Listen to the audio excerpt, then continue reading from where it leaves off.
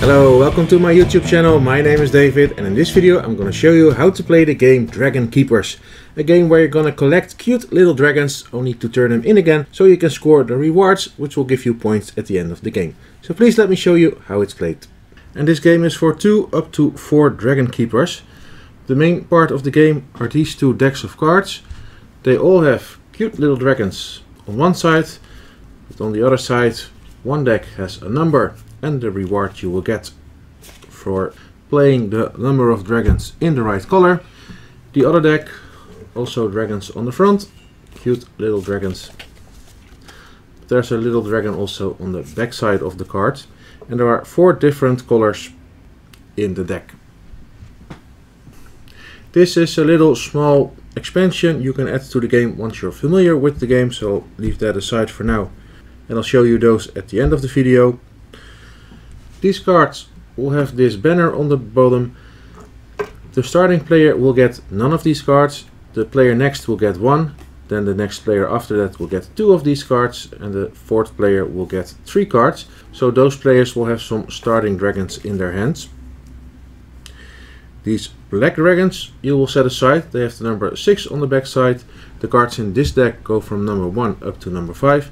These number 6 you will put aside, because you can get them as a reward when playing your dragons. And finally we have these amulets, 1/3 of an amulet.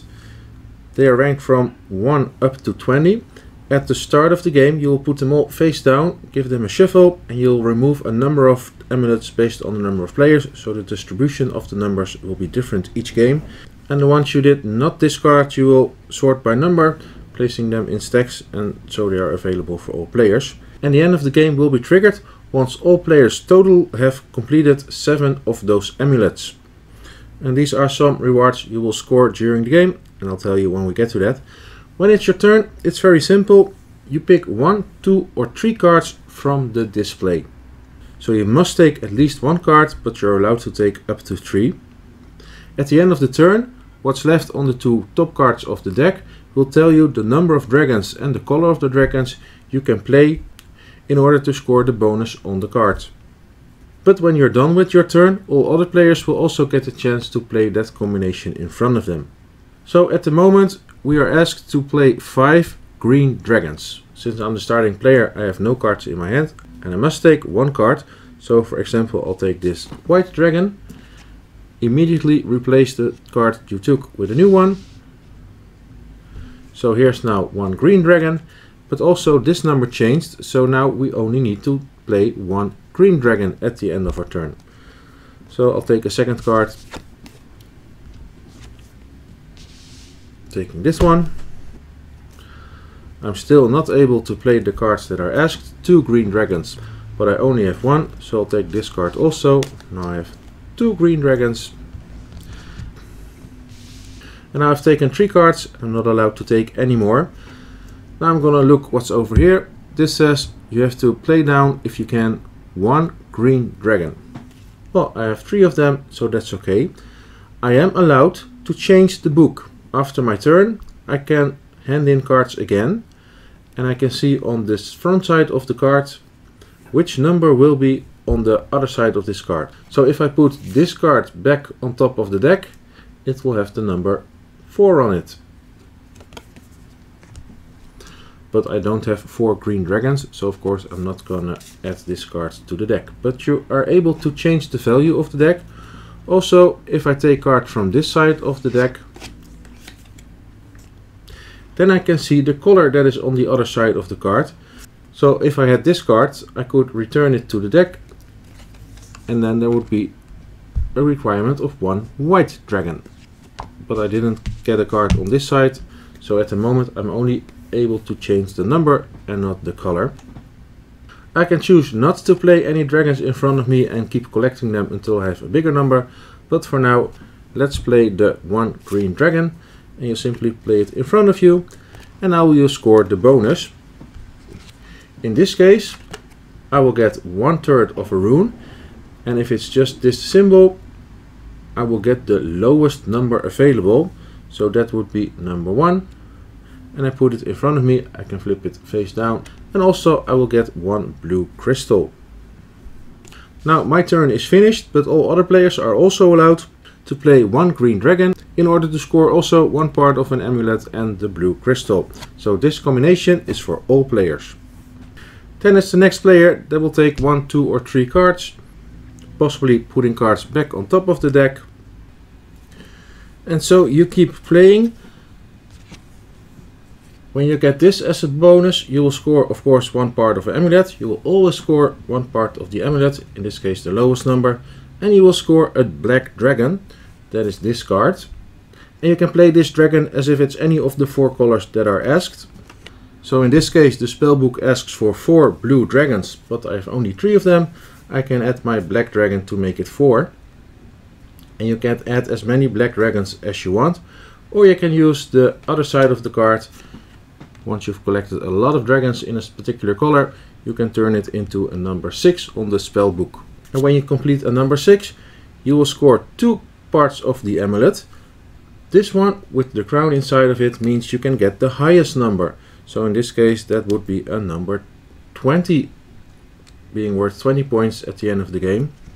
And one of the lowest ones, so still a number 1 over here.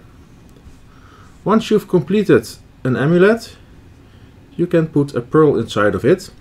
There are 3 red ones worth 8 or 9 points, and there are the blue ones being worth 3 or 4 points. So the first 3 amulets to be completed will get, of course, a red pearl, and you put this one inside of it, and now it's completed. Once there are 7 amulets completed in total by any number of players, then the game will end and will score points. But also as a bonus, you are able to get the golden eggs, in this case one part of the lowest value amulet and a golden egg.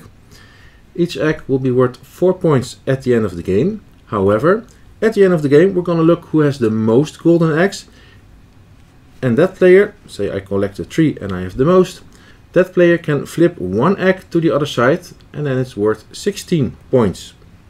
So a nice bonus to score if you've collected the most golden eggs at the end of the game. But there's also a very important tactical aspect to this game, because the next time I would score green dragons, I'll simply put them on top of the other green dragons that are still over here. If for now the requirement is 2 blue dragons, I'll put them over here. And maybe in a later round there are also required 2 dragons, and I still have 2 of them, I can put them on top of these. However, once you start collecting a 3rd color, so maybe orange, I have to put it on either side of these 2 cards, and that means the blue dragon is now locked and I cannot add any more blue dragons to my scoring area. So whenever the book asks for blue dragons, I cannot take part in that anymore. Maybe I want to put it over here, but now I cannot play any green dragons anymore for the rest of the game. And once you will play your 4th color dragons, so the white ones, I can put them over here. That means I cannot play any more orange or green dragons, or I can put it over here, and now I can't play any more green and blue dragons. However, the first player to have played all 4 colors of dragons will score a diversity token. You take the highest one. In a 2-player game the number 16 is not in play, but otherwise you will take the number 16. The next player to do so will take the 2nd shield, being worth 10 points, and then the 3rd player can score 6 points for getting all 4 colors in front of him. And so play continues until 7 amulets are made. So that can also happen when you're the starting player and another player finishes his or her amulet, and that would mean there are 7 amulets complete now. Then the game will end after the turn has ended. And then of course we're gonna score points. You're gonna flip over all your amulet parts, also the ones you have not completed, and all parts will be worth the points that are on the other side of the amulet part. You will score the points for your pearls. You will score the shields if you have collected all 4 of the dragons. And you will score all points for your golden eggs you have collected, and the player who has the most collected can flip 1 golden egg to the other side. So it's worth 16 points instead of 4. And then the player who has the most points is the winner. Should there be a tie, then the player wins who has the most played dragons in front of him. Should it also be a tie, then those players share the victory. And once you've played some games, you can add the magic boxes to change one of the rules of the game. You only play with one of these tokens, so you should give them a shuffle, and you add this one to the game. Although of course it's perfectly fine if you want to add more of these tiles to the game. To activate these chests, you will always have to pay 1 blue crystal. In this case, you can change the color of the dragon that is demanded by the book. So now the book requires 2 blue dragons. Maybe I have 2 green dragons. If I have a blue crystal, I can turn it into the supply, and then I can play 2 green dragons instead of 2 blue dragons. The horn, like I said, once you've put dragons on both sides of another dragon, you cannot add any more cards to that color. But for 1 crystal, now I'm allowed to add cards to the green or the blue dragons, even if they are locked in between other dragons.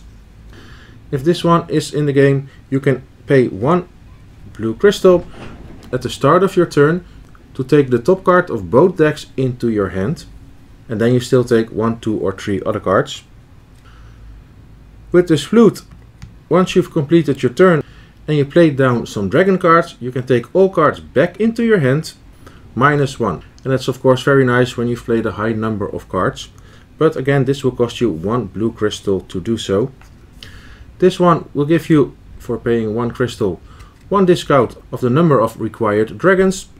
Although the number always has to be at least 1, so you're not allowed to activate this one when there's only 1 dragon asked.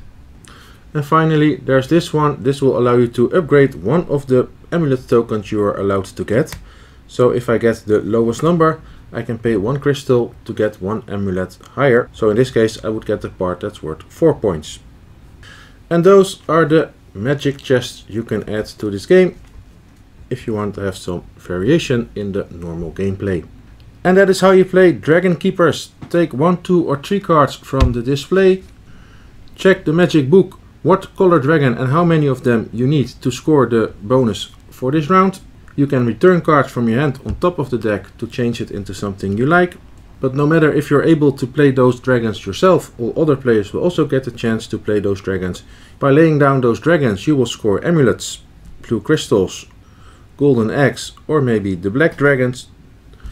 Those you can use for a wild or use them for the other side to put down a number 6 on top of the book. Playing a third color of dragons will eliminate one of the other colors, so you cannot score that colored dragon again. And once you've come to 4 colored dragons, you can only add cards to the 2 dragons on the outside of your row. However, once you've played all 4 dragons, you will score a diversity bonus. And the first 3 amulets to be completed will score more points from the pearls than the ones that are scored after that.